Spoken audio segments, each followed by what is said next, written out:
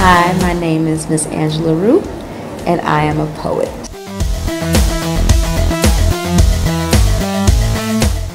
I've been writing for a very long time, but I hadn't really discovered poetry till I was a senior in high school, and kind of just started writing, journaling, stuff like that, but I really didn't start performing till I was in college. That's really the awesome part, is the idea that everyone wants to feel connected in some kind of way. So we get up here and people always ask me all the time, like, why would you feel compelled to get up there and tell something so personal? But the funny thing is, I see the nods in the audience, like the acknowledgement of, yeah, me too, I've been through that. So it just kind of confirms that even though we're not all walking in the same walk, but we've all been in those situations. So it's really powerful. My name is poetry. And I'm hotter than a government shutdown. Hotter than 47 rounds of ammunition aimed at an innocent opposition on a schoolyard. Know the target. I'm hotter than baby mamas waiting on WIC. Hotter than a split ignited in the corner of a dorm room where we commune. Are you lifted? Do you inspire? Does your verse have the fluidity to crumble empires? Does your content contend with the complexity of those who came before you? Do you have the gumption to overlook a cliff, stare death in the teeth, and say, I have nothing to lose? You got that kind of juice?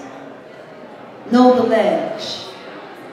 Know the edge is a figment of your imagination. Know that truth is a sword and shield for your contestation. Lose yourself to win tonight.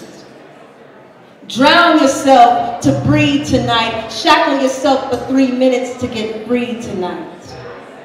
It's bigger than the judges' ones and twos. It's bigger than this room. Stand on top of your mountain, knowing that you emerged from between a rock and a hard place, but had the stone to speak for those still trapped, to tell the testimony of how you made it over.